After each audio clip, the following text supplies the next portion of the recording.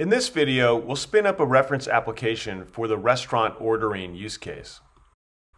From the ConversationRelay serverless repo, download or clone the codebase to your local machine. The repo has 3 top-level directories, decoupled architecture, which contains all of the components of the application broken out into their own stack. The prompts folder has the prompts used for these use cases. And then lastly, the single stack solution has applications broken out into their own individual stacks. We're spinning up the restaurant ordering application, so we'll start there. Before starting, make sure you have the necessary prerequisites. Enter AWS --version. That should return something that looks like that. And then SAM --version. Next up, make sure you have Node, ideally a most recent version. And also NPM is required as well. Since this application is deployed to AWS, you also need an AWS account and a local profile set up. We use the local profile to actually deploy to AWS. The name of the profile should be in this aws-profile.profile file. So here's the name of my profile. And then if I run AWS configure list profiles, that should return the name of the profiles I have installed locally. Make sure that your profile is here and that it matches your profile in the .profile file. With the prerequisites in place, we can get started. In the single stack solution folder and then the restaurant ordering folder, click on commands-cr-restaurant ordering. Use this file as your checklist to get up and running. First, we're going to install these node libraries. These turn into Lambda layers. Essentially, we're just adding SDKs for OpenAI, SendGrid, and Twilio. Of course, with Twilio and SendGrid, this will enable your application to send SMS messages and emails. Just make sure you run these commands from the single stack solutions/restaurant ordering folder. The next thing we need to do is add some API keys. And this is done from the template.yaml file. And in step 2 here on this instruction checklist, we talk about using AWS secret managers, which is best practices because we don't want to store secrets locally. So this goes into how we can use AWS Secrets Manager and then allow the template.yaml to fill those in runtime or at deployment time. To get you up and running quickly, we're just going to enter the API keys directly into the template.yaml file. Open the template.yaml file, do Control F for OpenAI, and then we will comment out the OpenAI key that is set currently to Secrets Manager, and then uncomment out the other API key, and we'll just enter our API key in here as such. Next, search for Twilio_account, and there's the account SID. So we'll uncomment out these lines, and then also for the Twilio account SID and for the auth token. We will comment the ones out that use AWS Secret Manager, and then we'll enter in the credentials here. Again, for production, we want you to follow best practices, but for this purpose, we want to get you up and running quickly. Lastly, we'll go to SendGrid.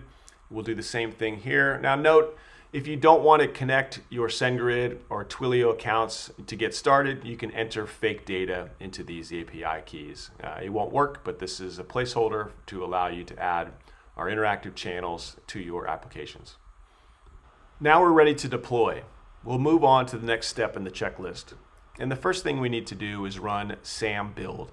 And this prepares all of the files locally to be deployed to your AWS account.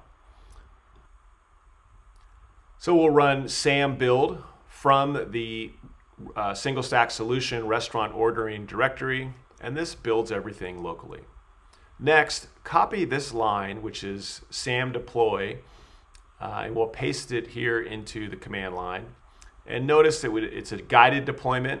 The stack name is here, and this references the profile file and the template.yaml file used to build this application and run it up into your specific AWS account. Since this is a guided deployment, it will ask you some questions. So the first one, let's confirm that this is the name we want to use, CA restaurant ordering. We want to use US East 1 because that's where everything is deployed, so make sure you use that. Then we can confirm the changes, accept the defaults. For this particular one here, call setup has no authentication. This is calling from Twilio to your AWS account. And for now, we'll say that yes, it's okay that it doesn't have authentication. For production applications, you would want to secure that endpoint. Select the default options for the remainder, and this will kick off a deployment. It'll take a few minutes to deploy. Pretty exciting to be able to deploy all of these resources in just a couple minutes. Switch over to your AWS console and then find CloudFormation. So here is the stack that was just spun up. You can click on resources and go through everything that has just been created and deployed.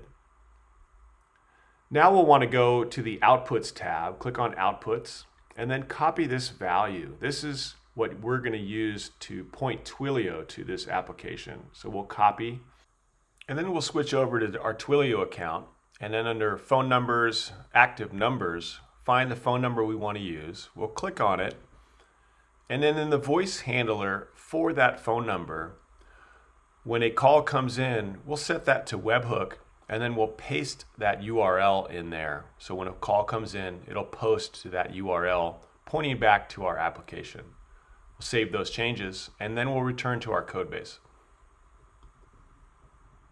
So we just did that step from our instructions file, and then we just need to do some data loading. So copy this command, and what this does is it adds an item to our newly deployed DynamoDB.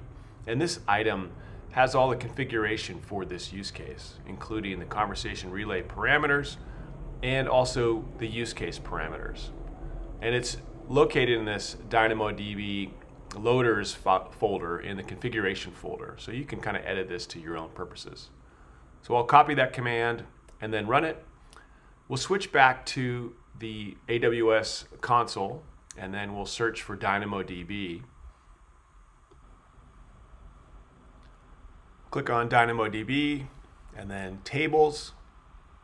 And then we can see the DynamoDB table that we just created. We'll click on Explore Tables, and there should only be one in there to start. And in this item, there are attributes for the LLM calls, so DTMF handlers. The prompt is in here, so you can actually edit this in real time.